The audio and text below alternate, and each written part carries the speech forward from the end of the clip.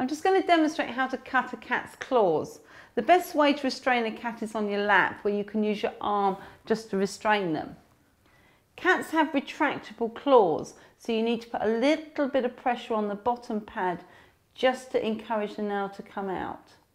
So we're just putting a little bit of pressure. Can you see there, the nail just retracting out?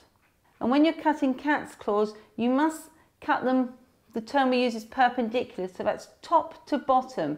If you cut them side to side, you squash them and they may shatter, because cat's nails are quite delicate. We need to make sure we don't cut the quick. The quick is the blood vessel within the nails, and generally on cats it's very, very visible. Let's see if we can find it here. So it's just the pink within the nail. So we're going to locate the quick and we're going to cut top to bottom. You need to do it quite swiftly, because if you squeeze the nail, the animal senses that there's a little bit of pressure on the nail and will pull away. So again, we're going to squeeze the pad, help the nail come forward, and we're going to cut it top to bottom.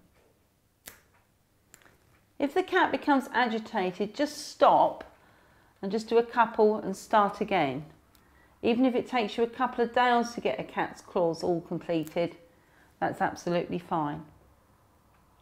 Just going to continue around here, just squeezing the pad, extending the nail and cutting it top to bottom. Cats also have dew claws, so we need to just make sure that they're kept nice and short as well. On the whole, generally cats' back feet don't do any damage, so we generally don't cut back claws on cats, just the front. You can see she's quite settled with that.